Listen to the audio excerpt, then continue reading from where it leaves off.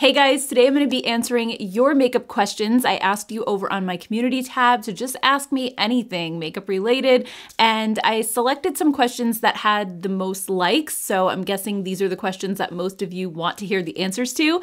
So if I don't get to your question, I'm so sorry. I'm just trying to fit what I can into the length of this video and not make it too long, but I will be doing this style of video again, and I also have some others that I've done in the past, so I'll link them at the end. If you enjoy this video, then you could always check those out next because I might answer your question in some of those. So while I'm answering your questions, I thought I would just get ready, and I'm just gonna be using some of my favorite summer makeup of the moment that I've kind of been using on the daily. So let's go ahead and jump right in and get started. All right, so I'm gonna start with my brows. That's usually the step that I always start with, and the reason for that is because I usually apply a clear brow gel first, and then I wanna let it dry, so I kind of move on to other things, and then I go back later once my brows are dry and fill them in. Let's read the first question. This one is actually a really fun one. It says, blushes that look boring in the pan, but beautiful on the face. By the way, this is the Too Faced Fluff and Hold Laminating Brow Wax. It is my favorite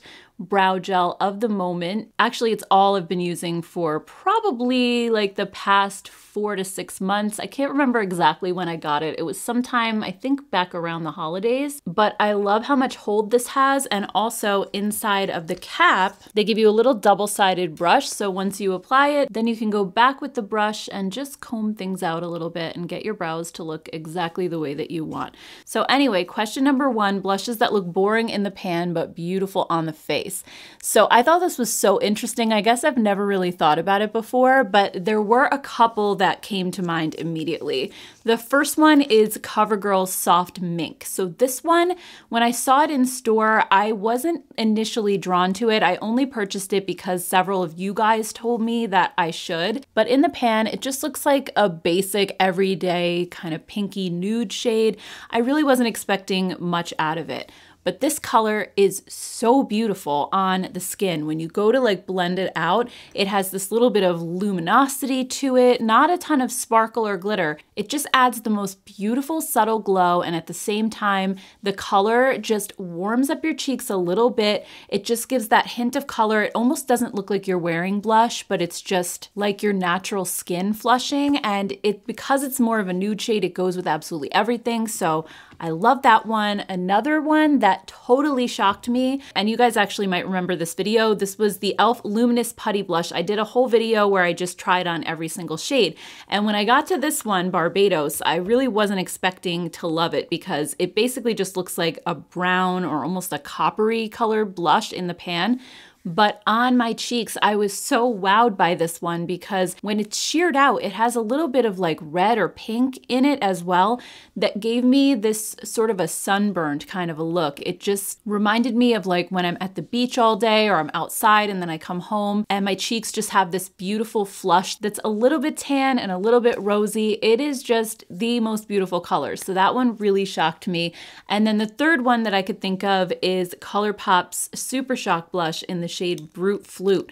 So this one, kind of similar to Barbados, just in the pan, looks like a kind of brownish pinkish color, but again, kind of like the e.l.f. one, it goes on looking so rosy and so beautiful, and this also has that little bit of a glow. All three of these do. It's kind of funny, but it's not sparkly or glittery. It just gives your cheeks this really gorgeous subtle sheen, and I think the color is just so unique. I don't have really any other blush that looks like this color. And again, it's like the perfect nude that goes with so many different looks. So I reach for that one all the time. Question number 2 was one that I actually got a few different times. The first one says, which categories do you think high-end is worth the investment, and which categories do you think drugstore is just as good? Another one said, which category of makeup you won't buy high-end, which category is best to splurge or save? I would say blushes are a category that you can buy at the drugstore pretty safely. I don't notice a whole lot of difference between drugstore blushes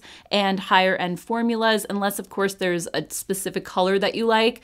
Eyeliners and lip liners. I think it was Marlene Estelle who said that pretty much high-end and drugstore eyeliners and lip liners are all made in like the same factory over in Germany. And I really feel like that's true because I've tried so many drugstore eyeliners and lip liners that are amazing. They're so creamy and I really don't notice a whole lot of difference. Again, same thing with brow products. By the way, this is the NYX Lift and Snatch Brow Pen in the shade Ash Brown. So I'm just gonna try to fill in my brows while I'm talking. I talked a while and now my brows are dry. So yeah, I would say brow products are another one that I can pretty much find what I need at the drugstore. Another category I think you can safely buy at the drugstore are lipsticks, because there are a lot of brands like Maybelline and L'Oreal that have just a really wide, extensive range of lip products and shades. I would say the one exception to that is if you're cruelty-free. A lot of the drugstore brands are not, and the ones that are don't tend to have the biggest ranges when it comes to lip products. It's always the smaller drugstore brands like Essence and Catrice. I mean, I guess CoverGirl is one bigger one that's cruelty-free, but unfortunately the brands that have the best shade ranges are usually not. So, but lipsticks, lip glosses, I think you can definitely find a ton of those at the drugstore. And again, I don't see much of a difference in formula between the high-end and the cheaper options. And then another one I would say you can totally buy at the drugstore is mascara. There are some really nice high-end mascaras out there, but there are so many amazing ones at the drugstore that I rarely buy a high-end mascara. And usually if I do, I buy the mini because I usually don't get through the whole tube anyway. And then the mini is kind of like a similar price to the drugstore anyway. So yeah, I would say those are the categories you can probably just save your money on. When it comes to, I would say, complexion products, foundation, primer, you usually find a wider range in the high-end brands. Not saying that there aren't amazing options at the drugstore, because a lot of my favorite foundations and concealers and primers are from the drugstore, but often the higher-end brands are gonna have wider shade ranges. It's often easier to find a color that you're looking for because the stores like Sephora have testers available, or they'll give you samples, and at the drugstore, sometimes, you know, it's like you don't wanna necessarily chance that, and we're actually gonna talk about that a little bit later on in this video. Another category is eyeshadow. I think while there are some good eyeshadows at the drugstore, there aren't as many. And I think you often have to go into like the more affordable indie brands like ColourPop and Moira or Juvia's Place to be able to find like a really good solid eyeshadow formula. The bigger brands like L'Oreal and Maybelline and CoverGirl, like their eyeshadows still need a lot of work. So if you're talking about strictly drugstore, there aren't a lot of great options, and I would just recommend investing in a higher end eyeshadow palette, unless of course you have access to ColourPop or some of the other indie brands that I mentioned, because those are some of my absolute favorites when it comes to eyeshadow. Okay, so moving on to question number 3, I actually got a lot of questions about primers. The first one is, I would love to know what you think the best primers are for the following separate needs: dry skin, pore filling and smoothing, and longevity. Another one said, what is the best pore primer for mature women? And then a third one said, I use the L'Oreal primer in the pot that you like. How does the new one in the tube compare? Sorry, I'm not near my makeup right now. I'm not sure of the names, but hopefully you know what I mean. Yes, I definitely do. So just to answer that one really quickly, I still prefer the L'Oreal one in the pot. I know that it's being discontinued. It's getting harder to find online, especially. You can walk into the drugstore and still find it, but I think at this point, once it's gone, it's gone. It's truly the best pore smoothing primer I have ever used, hands down. And I think that the new L'Oreal one in the tube doesn't compare. It's a little bit pore smoothing, but it doesn't give that same airbrushed look that the one in the jar does, unfortunately. Really, I have still not found a pore smoothing primer that I like better than that one. The Tarte Timeless Smoothing Primer is very close to the L'Oreal,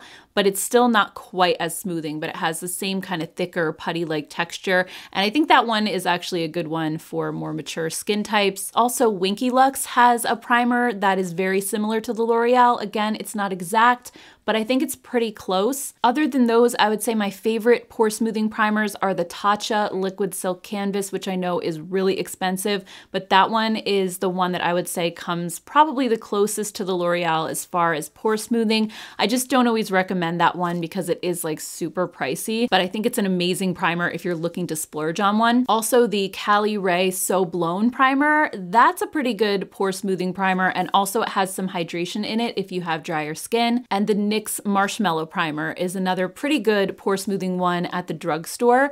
And then if you have like a more oily skin type, or you want a primer that's a little bit thinner and has more of like a velvety texture, I would suggest the Benefit Porefessional. The only reason I don't use that one very often is just because it has a very dry feel and my skin is already really dry. So I know they make a hydrating one, I just don't find that that one is as good. And for a drugstore option, the NYX Pore Filler has that same kind of feel that the Porefessional has. So if you don't have super dry skin, those two are also really good pore smoothing options. So I guess I kind of took care of that category. As far as hydrating primers go, I really like the Too Faced Plump and Prime. That one is like a hydrating serum and a primer in one, and it really does like plump up your skin and make it look really good. So I like that one a lot. The NYX Plump Right Back is more of a gel-like texture, but that one is very hydrating and it just gives your skin like a nice dewy glow. The YSL Touche Éclat Primer, again, this is kind of like my luxury splurge-worthy primer. If you have dry skin, it's amazing. It has more of like an oil base to it. So it is so deeply nourishing for dry skin, and it really helps your foundation to go on so smoothly. So I love that one. And actually one that's kind of similar to the YSL, and it also has that more oil-based feel to it, is the Nabla Angel Aura. And this one has a little bit of a glow to it. Actually, I think I'm gonna use this one today. So this one is cheaper than the YSL. It's not a drugstore price, but it's kind of somewhere in the middle. So I would say those are probably my favorite hydrating primers. And then when it comes to long wearing, I feel like nothing beats the e.l.f. Power Grip Primer or the Milk Makeup Hydro Grip if you want to go on the higher end side. Those just have such a sticky, tacky base, and they really help to grip your makeup well. So I hope that answers your question about primers and gives you a few different options to check out. But yeah, this Nabla one, you can see like it just gives your skin this really nice glow, and it has like an oily kind of feel. So it feels like you applied some skincare. It's really, really nice. Okay, let's move on to the next question. Question number 4 is, what do you think is the future of makeup? Will sales continue on the high-flying tear of the past decade, or is the market approaching saturation, and how will that play out? So that's really interesting. I do think about this sometimes, but I mean, there's no way to really know for sure. By the way, I'm just gonna be using the Hamish Moringa Ceramide BB Cream, and I have the shade 23. I've been using this almost every day lately. It has SPF 30, but back to the question, I do think that there's always gonna be people who wear makeup. It's been going on for centuries and it's going to continue. So I don't think that people are necessarily gonna lose interest in makeup, but I do think that the trends can change. For example, we saw a swing towards more minimal makeup during the pandemic, and more people were buying skincare than makeup. But I'm seeing that the trends start to shift back a little bit to the 2015, 2016 makeup now. I've seen a lot of liquid lipsticks coming out, the heavier warm tones and the eyeshadow palettes coming back. So I think there's always gonna be kind of ebbs and flows. We're gonna see times of like really fast growth, and then it'll overcorrect. And then we'll kind of see a lull for a while when everybody kind of overdoes it and gets bored. And then I think naturally people are gonna start to crave buying makeup again after a while. I mean, a lot of people say like makeup is dying, the makeup community is dying. I don't see it. I mean, I do see definitely less interest on YouTube, but I think people who are watching YouTube are probably like millennial age and above. And we just went through that whole huge makeup boom. So I think some of us are just like, we've seen it all already. Not a lot impresses us anymore. Things that are new that are coming out are just reminding us of stuff that we already have. But there's a whole generation over on TikTok that hasn't been through it yet. And I didn't realize until I went on TikTok just how huge makeup is over there, and they're selling out products left and right like the YouTubers were several years ago. So it's pretty much like the heyday of YouTube over there. It's just that a lot of us over here aren't watching that, so we don't really realize it's going on. But also, as far as brands continuing to rapidly launch makeup at this pace that they've been going for a while, I think they will as long as there's a demand for it. And I think with the rise of social media, there's always going to be that demand. When I was growing up, brands used to just release makeup a couple of times a year. They would release like a summer collection and then something in like the fall and winter. And the big brands would release like one eyeshadow palette for the entire year, and you'd have all this time to play with it. But that was before social media, when people could get on and talk about these things and hype people up and get them excited. So now that that's kind of here to stay, I don't necessarily see the brands slowing down as long as they don't have to. Question number 5 says, as a non-instant tanner, it would be awesome to see all of your favorite body bronzers. So I do have a couple of different options because I've mentioned in the past that I'm not crazy about using self-tanner because I don't know if it's just because my skin is so dry. Even if I exfoliate well, it still tends to grab and look patchy, like around my knees and ankles and elbows. So I just have a hard time making self-tanner look good. But I kind of gravitated toward body bronzers that you just wear it, you know, for the day and then you wash it off. So there are 2 liquid ones that I really like. Vita Liberata's Body Blur. I got this on Amazon and I have mine in the shade Light. And I'm actually wearing this today on my body, and it really just gives a subtle bronzed effect. It basically just feels like a body lotion, but it adds a little bit of color to your skin. And a slightly more affordable option is the Soul Body Bronzer from ColourPop. So this one I also have, no, this one's in the shade Fair. This one's Light. I feel like the ColourPop one is a little bit warmer looking. The Vita Liberata has more of that olivey undertone, so it doesn't look quite as warm and orangey. But even though the ColourPop one does look like that coming out of the tube, I feel like once you apply it and blend it into your skin, it looks really good and really natural, and I don't think it's super orange. I have shown a before and after here on this channel of my legs using the ColourPop one, and the difference is definitely huge. Like, you can really get a nice tanned and bronzed look just for the day, and both of these are supposed to be waterproof. I've never jumped into a pool wearing them or anything, but once I apply them, I just wait a couple minutes, let it dry down, then I get dressed, and I haven't noticed them like rubbing off on my clothing, but I wouldn't suggest getting too wet if you're wearing those. And then I recently got a powder option that I really like, and this is from Tarte. It's the Park Avenue Princess body bronzer. So they do have the regular Park Avenue Princess. It's a smaller size. This one is meant for the body, and it's also a waterproof powder. And I got this brush from Sephora Collection to apply it with. This is a body brush. So I just like to swirl the brush into the powder, and then like I can just demonstrate, I guess, on my arm. I don't want to get it on my clothes, but I'll just quickly show you. Like, you just kind of buff it into the skin. This is obviously a little bit of a longer process than using a lotion like this. I think the lotion just goes quicker, but this just gives you such a gorgeous glow. And I like using this kind of like on my shoulders, collarbone, like the fronts of your legs. Like if you just want to add a little bit of bronze. Now I feel like I'm gonna look uneven because that just added a lot more color. But yeah, this is another really great option. It lasts the entire day. Like when I put this on, by the time I'm ready to go to bed, it still looks the same as when I put it on in the morning. So it's kind of like a thicker, more velvety powder that just really grips to your skin nicely. All right, I'm just gonna add a little bit more. I just feel like I'm so uneven right now. All right, so moving on to question number 6, what makeup brand will you not purchase from? So there's a couple. The first one is SheGlam, and I know that I did talk about SheGlam in the past, but after the article came out about how they treat their workers and how some of them like go a month without a day off, a lot of them have to like just sleep in the factory. I can link to the article down below, but I just felt like that was horrible. And I also just worry about the safety of the products. Same goes for Temu. I know a lot of people love Temu right now. I would personally worry about the quality, at least of something that I was gonna put on my body. Maybe if it were like a household product or something, I wouldn't worry as much. And then another brand that I've never purchased from and don't plan on it is Jeffree Star. I think for obvious reasons, he's just not somebody that I care to support. So those are 3 that I can think of off the top of my head. The next question says, have you stopped using Beauty Pie products? Even after the sponsorship, I still occasionally saw you mention their products, but I haven't seen any in a while.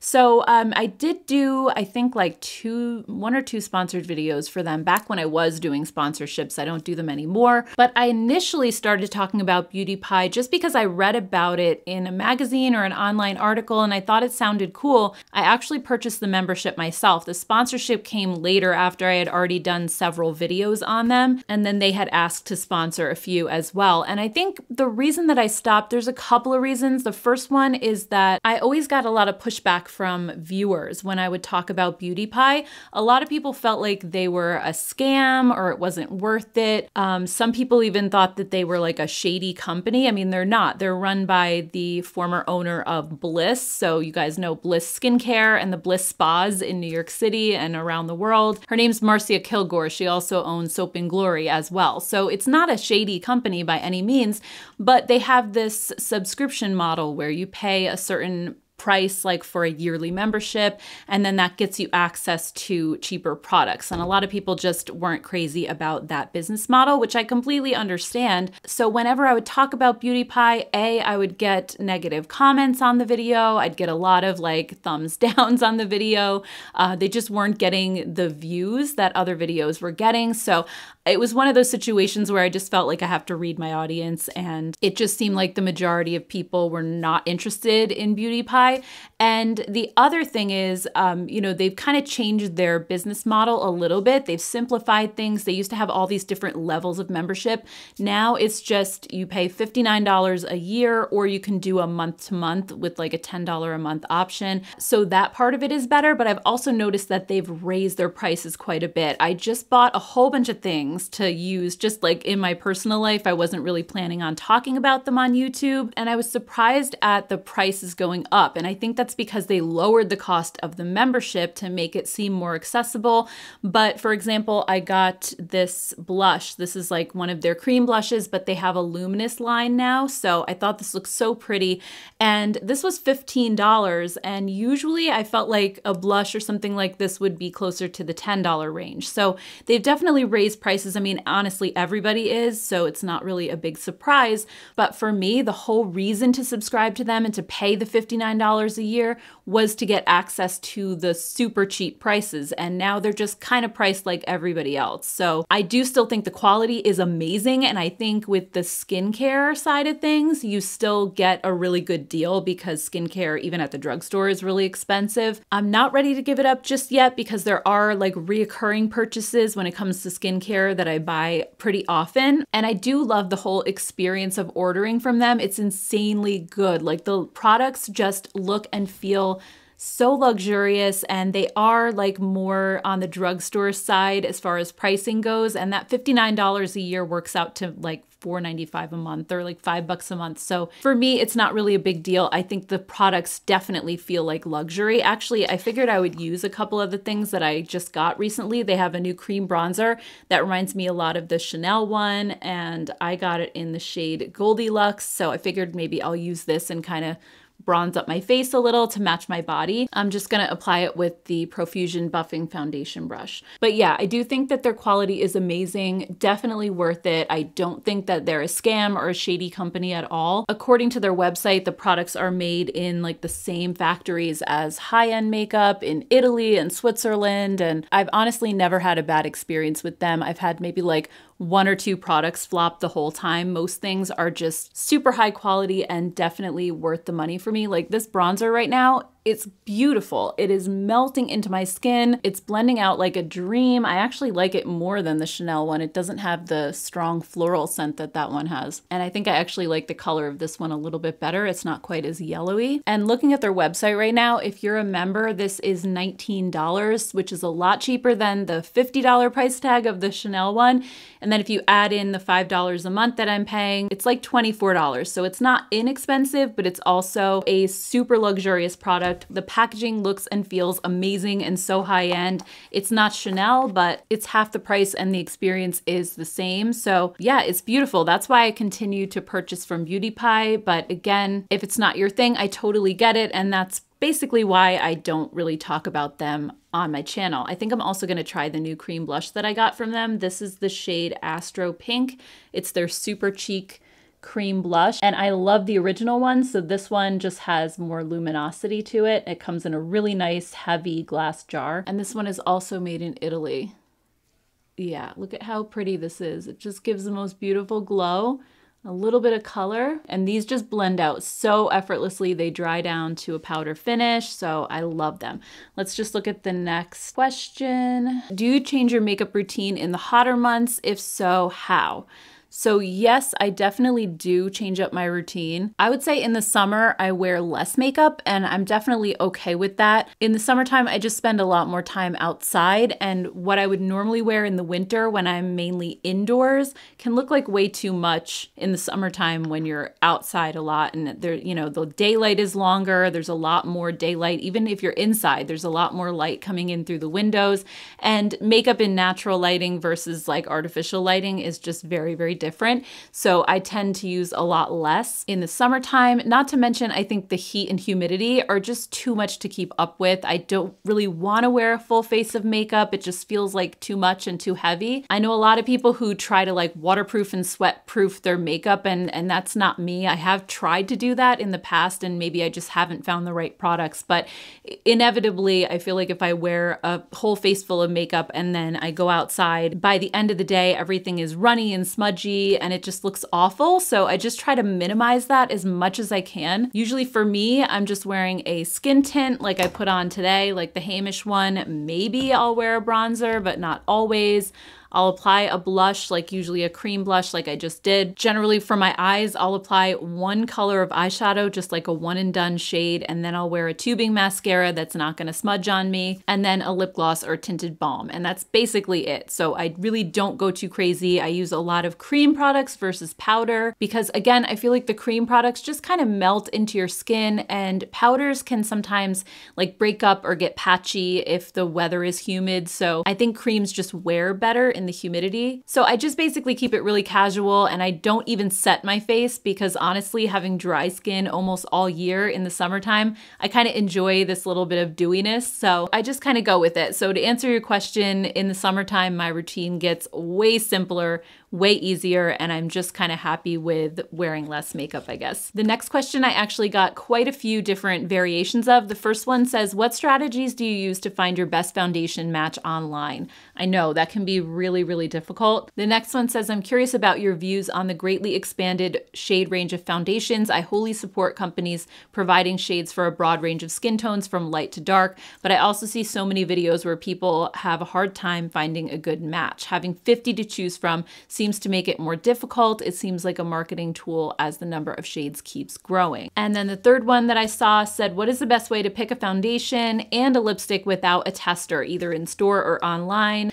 So I know it's definitely not an easy task when you're trying to shop online or in a drugstore where there are no testers.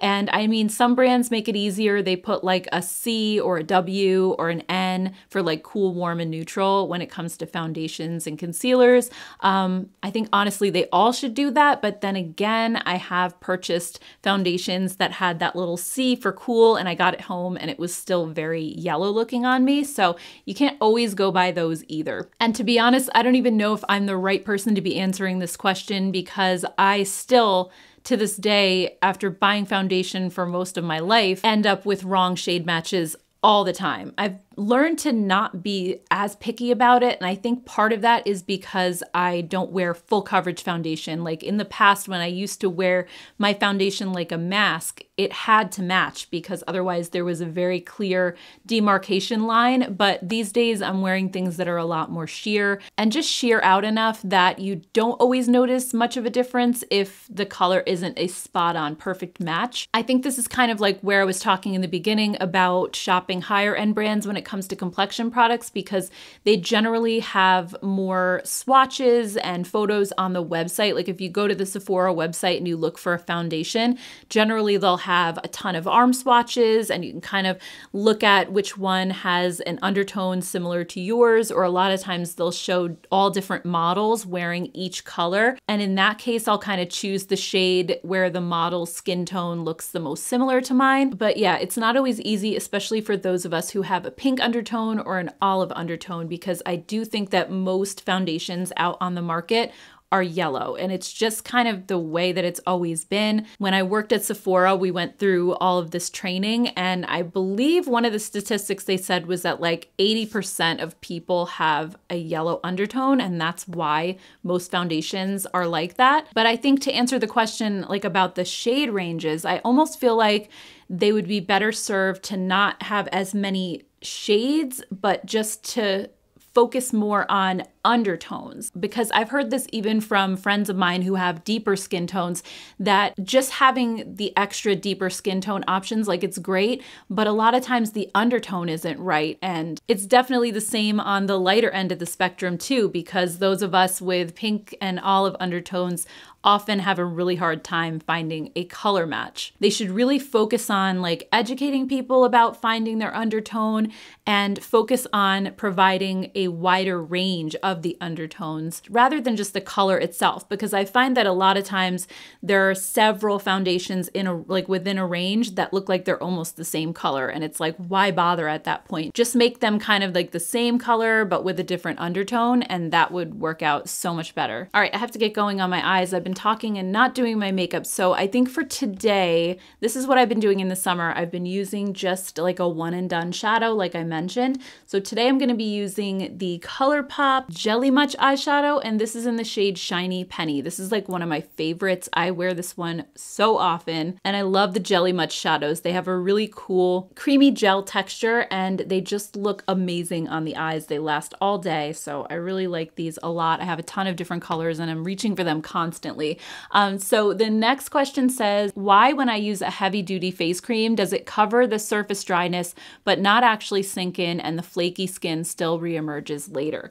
So it's funny that you mentioned this because I literally just posted a skincare video last week talking about this exact thing. So I always used to wonder the same thing. I would use these really thick moisturizers and then my skin would be dry and flaky again throughout the day. And I'm gonna go ahead and link my skincare video down below because I go more in depth with this in that video. So definitely check it out if you're interested. But my secret for getting dry skin to stay hydrated throughout the day is to apply a whole bunch of really light layers instead of just one heavy layer. So I like to take a super hydrating toner and I put a little bit like in my hands, mix it together, pat it onto my face like that, and then I let it sink in. And then I go back in and apply another layer of the toner and let that sink in. And in that video, I shared an analogy of like a plant. So think of your skin like as the dirt in the plant. If you pour water in, you let the water sink into the dirt, it's still not saturated. So then you pour a little more water until the water is coming out the bottom. And then you know that all of the soil is saturated. And I do the exact same thing with my skin. I just apply usually like 3, sometimes 4 layers of toner, and I just kind of let it dry a little bit in between, then add another one. And once my skin feels like it's really like full of moisture and plump, then I'll move on and add a serum, then I'll add my moisturizer on top of that. And all of those layers kind of just lock everything into place, keep you moisturized all day, because especially if you live in more of a dry environment, your skincare is just constantly evaporating. And if you just have one layer sitting on top, it's gonna evaporate and disappear, and then your skin is gonna get dry again. So you really wanna make sure that you are fully saturating your skin all the way, and the hydration will last a lot longer. But like I said, I go into like the products I use and all of that in that video, so I'll link that down below. The next question, actually, as we're about to talk about mascara, would you please rank the tubing mascaras that you've tried in order of preference? I'm still looking for an affordable holy grail mascara and I trust your judgment. Okay, so I know not everybody's gonna agree with me with my #1 choice, but it's this one, the Milani highly rated lash extension tubing mascara, and the Thrive Cosmetics liquid lash extensions is also in my #1 spot. And these to me are identical. I know I got a lot of pushback when I did a dupes video about this, people saying that they didn't feel like they were the same. I mean, if you look at the ingredient list, like they have almost the identical ingredients in the same order and they have the same brush. Like when I use these two, I don't notice the difference. I did think that the Milani one is maybe just a little bit goopier and more prone to clumping. So I would just suggest wiping off your brush beforehand and get rid of some of the excess mascara and you'll be good. But I just feel like this gives me the longest lashes out of any tubing mascara, and it definitely removes the easiest. Then I would say in my number 2 spot is probably the Tartelette tubing mascara and maybe the LA Colors Biggie Lash. I like those about the same, but also I feel like they don't act like a tubing formula when it comes to removal. Both of those don't come off quite as easily as the Milani or the Thrive one. And I've also had some smudging with those as well when I go to remove them. And then like if I dry my eyes on a towel, I'll see like some mascara smudges, which I definitely don't see with the Milani or the Thrive. But I would say as far as the way my lashes look, I like those two probably next. Then after that, I would probably say the Cali Ray Come Hell or High Water is a really good one as well. I don't think it gives me as big of lashes as the Milani or the Thrive, but it's a really nice tubing formula and I think it removes easily. After that, I would say probably the L'Oreal Double Extend. That one is also a really good option at the drugstore. It's a classic, it's been around a really long time, and that one gives me pretty good length and volume. After that one, I would say the Hamish mascara. I know so many people love that one,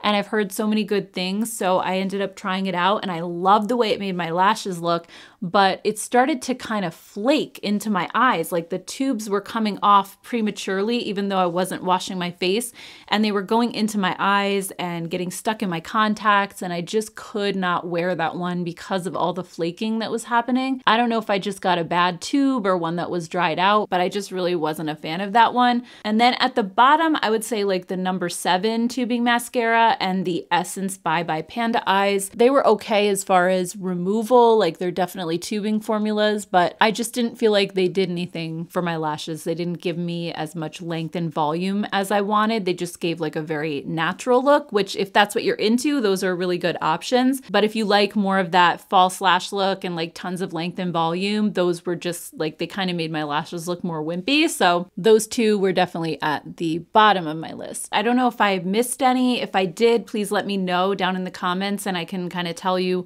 where it ranks in between, but I think that's all of the tubing mascaras I've tried. I'm not positive.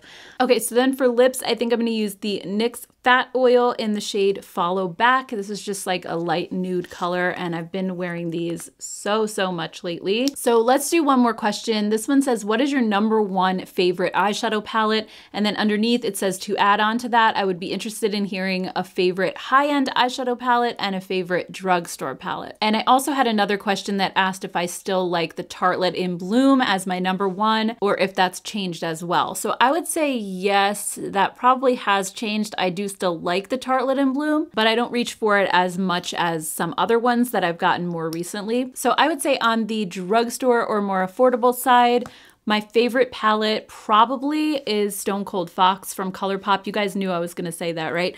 Either Stone Cold Fox or Smoke and Roses. I use these two pretty interchangeably. They just have every color that I would ever want or need, basically. And Stone Cold Fox, like, it's super neutral. So this is just the one that I, reach for on a daily basis. It's mostly cool tone shadows, which is what I'm mostly into, but you do have some warmer options, a couple of rosy tones in here as well. And then Smoke and Roses just kind of expands on the rosy tones a little bit more. And this one has a mix of, again, both warm and cool tones, but it's very neutral for the most part. But yeah, I would say these are probably my favorite on the drugstore side. And then as far as my favorite high-end eyeshadow palettes go, again, I have to choose something neutral because those are the ones I'm reaching for the most. And I would have to say the Doll Squad 1 and 2 from Doll 10.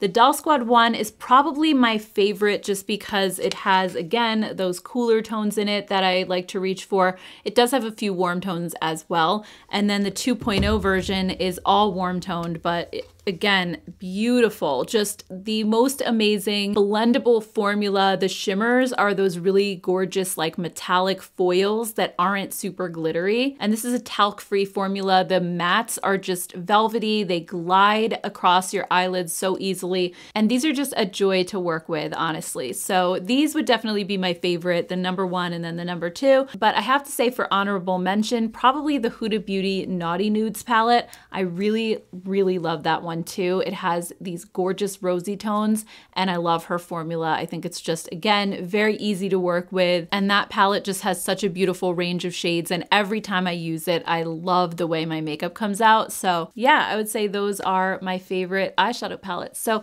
anyway, guys, Thank you so much for sitting down and watching this video. I truly appreciate it so much. And if you like the style of me answering questions, I do have a couple of other ones that I've done in the past. So I will link that playlist right here for you to check out next. If you have any answers to the questions that we heard today and you want to leave your thoughts down below, definitely help us out. Let us know. And be sure to hit the subscribe button if you haven't already. I hope you guys have a great rest of your day, and I'll see you all in my next one. Take care, guys. Bye.